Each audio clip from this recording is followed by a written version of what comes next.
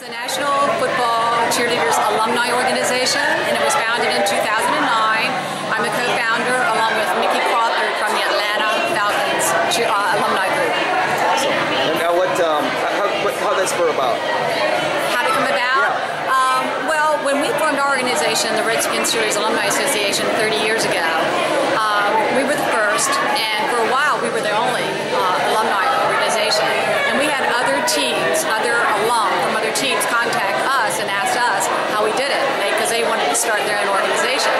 And it became a full-time job, just trying to educate and tell all the ladies, you know, what we did and why we were so successful. So we decided, I thought it was a great idea, to form a national group, and then that way we could all work together, and you know, everybody could feed off each other's lessons learned, and you know, just have a big sisterhood.